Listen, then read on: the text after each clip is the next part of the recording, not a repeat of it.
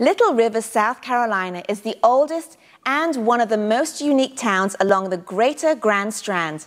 Known for its fresh seafood, fishing charters, and historic, centuries-old live oak trees, it is one of the last communities on the Grand Strand where a slower pace of life still exists.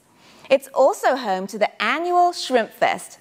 This year's Little River Shrimpfest will feature a variety of local, regional, and national entertainment, children's activities, festival foods, including shrimp and seafood specialties. So if you're a lover of shrimp, then you better mark your calendar for this great event.